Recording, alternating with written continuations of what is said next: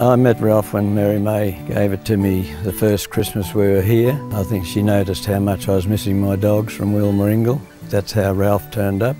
I think that was one of the hardest things leaving Merri-May, was having to get good homes for my dogs, because I knew, they wouldn't get the exercise and Moree and that type of thing. I gave them to Ed Fessy, one of our neighbours, and when he came over and picked them up, he put them in the front of the truck with him, and then he drove away, and then all the dogs' heads just poked back looking at me. I think that was one of the hardest bits leaving Wheel.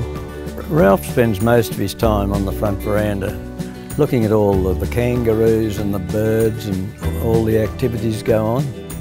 No, Ralph doesn't really like walking. He's always on guard. If I was sure if some bad man came to the door, he'd get really stuck into him.